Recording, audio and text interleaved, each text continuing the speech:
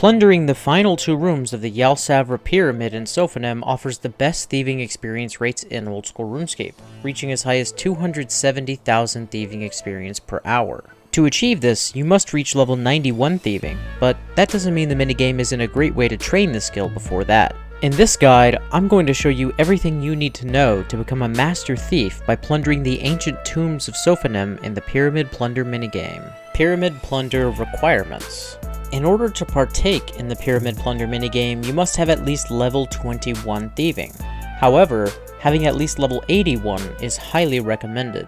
Before level 81, Sorceress Garden is better experience per hour and less click intensive, and before level 91, Plunder is still beaten out by Blackjacking, although that might be a bit more click intensive. Aside from thieving level, the only other requirement is access to Sophanem, which can be achieved through the Ixthlorin's Little Help request, or if you're on an unrestricted account, buying a pharaoh's sceptre and teleporting directly to the pyramid. Gear and item recommendations. The main factors in your gear choices will be the damage from scarab swarms, the poison effect of the snakes in the urns, and the running required for the activity. As such, you'll want to wear either protective gear, weight reducing gear, or a combination of both. Players with lower levels in defense and hit points might opt for armor and food, while higher level players can often get away with wearing graceful. If you'll be using a pharaoh's sceptre to teleport in and something else to teleport to your player-owned house, for example, it's more likely that you won't need to bring as many supplies into the minigame. If that's not an option for you, or a single round of the minigame would drain all of your hit points, you should consider taking Full Justiciar, the Serpentine Helm, or the Hit Point Skill Cape, Rapid Heal Prayer, or Regen Bracelet. The Justiciar set negates all damage from scarab swarms, the Serpentine Helm prevents the poison effect from snakes found in the urns, and the HP regen items can be very useful in maintaining your HP without using supplies. Note that the Hit Point Skill Cape does not stack with the Rapid Heal Prayer, but either of those will stack with the Regen Bracelet. As such, players with 99 HP should consider the HP Cape and Regen Bracelet combo, and players without that should consider the Rapid Heal and Regen Bracelet combo. If you'll be using Rapid Heal, gear with a prayer bonus might be preferred. Personally, I recommend using a pharaoh's sceptre and a rejuvenation pool in your player-owned house, if possible. This allows me to wear full graceful and simply teleport home, sip from the pool, and teleport right back to the pyramid. The Desert Amulet 4 is possibly even better in combination with the scepter, as it can teleport you near the Eladinis statuette, which is an ornate rejuvenation pool along with a +7 hit points bonus. It's fairly close to Sophanem as well, enabling you to run back to the pyramid fairly quickly if you don't have access to the Pharaoh Scepter. Other items you might bring include a lockpick or a snake charm. The lockpick is probably worth bringing if your thieving level's quite low, as it improves the success rate of picking locks to the doors, but it's probably not worth bringing a snake charm. After all, you kinda just need to accept that you're gonna fail to steal from some of the urns here and there. It's just a part of the minigame. Popping them open and charming the snakes is just gonna take more time in the long run, so I don't recommend doing that. We'll talk more about plunder strategy shortly, right after I explain how to get to the minigame. How to get to Pyramid Plunder. There are a handful of different ways to reach Pyramid Plunder. As mentioned before, using the Pharaoh's Scepter and selecting Yalsavra is the quickest way of getting there. The Desert Amulet 4 provides the second most compelling way of getting there, by teleporting you to Narda, running southwest past the Agility Pyramid, and into the city of Sophanem. In lieu of either of these methods, however, you can take the long way through the Caridian Desert, which consists of taking the magic carpet just outside the Shanty Pass to Pulnivnich, running south through the city, and taking the next magic carpet to Sophanem.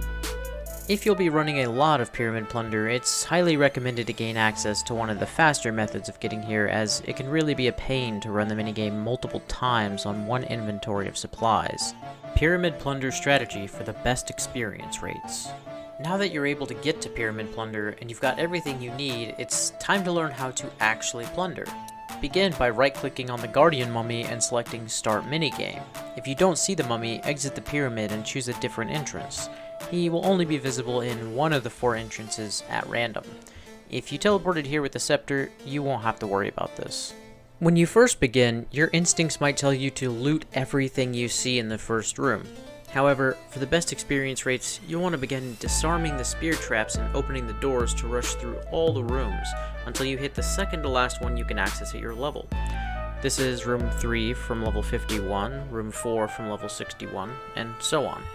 There are 8 rooms in total, and if you're at level 91 Thieving, you'll only be plundering rooms 7 and 8. In each room, you'll notice a collection of urns, a sarcophagus, and a chest in the center. Looting the sarcophagus awards strength experience instead of thieving, so for the best thieving XP, it's best to avoid them. The room 4 and 5 sarcophagus, however, do have decent rates of containing the pharoah sceptre, around 1 in 1600. The sarcophagus can also contain a mummy which will attack you with melee. Looting the chest awards a small amount of thieving experience, but it has the best chances of containing a pharoah sceptre. Every chest from room 5 onwards has a better chance than 1 in 1000 of containing one, even at the lowest levels you can loot them, and the chances also improve with higher thieving levels. Note that if you do receive a scepter, the guardian mummy will kick you out of the pyramid instantly. This will make the scepter drop to the ground if you have a full inventory. The urns can only drop artifacts or trinkets, which aren't overly valuable. However, they do offer the best thieving experience. For this reason, the urns are often the main focus of the plundering strategy, especially when aiming for the best thieving experience rates. When you get to your first target room, begin stealing from every urn you see, working around the room in a consistent manner. You don't want to run between urns needlessly, as this wastes precious time. When the timer reaches somewhere between 1 minute and 30 seconds and 2 minutes left, you want to find the door to the next room. Just before this, though, quickly loot the grand gold chest, as it has the best odds of containing the coveted pharoah sceptre. In the last room, repeat the process of looting the urns in an efficient path, ending with the grand gold chest.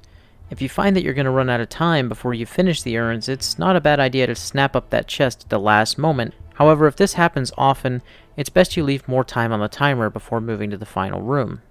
Some players will choose to loot the chest and sarcophagus in certain rooms, which can improve the odds of turning a profit in the minigame, as the scepter is by far the most valuable reward.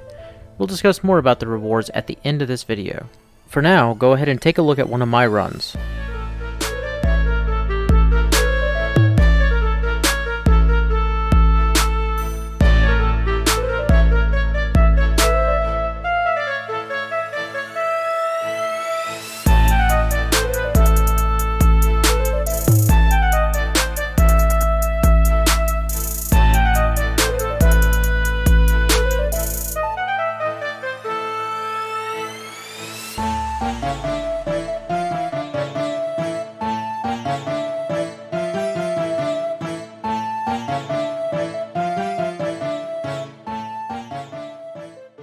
Helpful Runelite plugins. The only plugin I use for Pyramid Plunder is the Pyramid Plunder plugin. It highlights the doors and spear traps by default, making it very easy to see them. It can also outline the urns, chests, and sarcophagi that you choose. I recommend selecting the first floor you'll be looting for both the urns and chests, and ignoring the sarcophagus options. At level 91 plus, this means the plugin will be set to highlight urns on floor 7 and highlight chests on floor 7. Thieving experience rates. The thieving experience rates for Pyramid Plunder vary between decent and amazing. At level 71, you can expect approximately 120,000 thieving experience per hour if you're efficient. At level 81, this increases to about 180,000, and at level 91, you can reach rates as high as 270,000 experience per hour. This is the fastest thieving experience available, and it can take you from level 91 to level 99 in just over 26 hours. Keep in mind that you may be missing out on a lot of gold with this method, as the profit is mediocre without receiving any scepters, and other methods like pickpocketing Vyres or pickpocketing Elves can net you hundreds of millions of GP going for level 99. Pyramid Plunder rewards. In Pyramid Plunder, if you're banking your loot, you'll receive trinkets, and occasionally you might receive a pharoah scepter. The trinkets can be traded to Simon Templeton or sold on the Grand Exchange for GP, or they can be used to recharge the pharoah scepter. 6 gold trinkets, 12 stone trinkets, or 24 pottery or ivory ones can be given to the guardian mummy to recharge the scepter fully. The total number of charges your scepter can hold will depend on how many desert diaries you've completed. You'll be able to hold 3 charges without a diary, 10 with easy, 25 with medium, 50 with hard, and finally 100 charges with the Desert Elite diary completed. The pharoah scepter itself is the biggest reward from the minigame outside of experience. Its value varies among players in the Grand Exchange, but it's quite consistently going for 3 to 7 million GP, so it's Definitely a nice drop when you do get one. Well lads, that pretty much concludes my Pyramid Plunder guide for Old School Runescape. Please let me know in the comments below if there's anything else you'd like me to cover. And I'll be seeing you in the next video. Peace.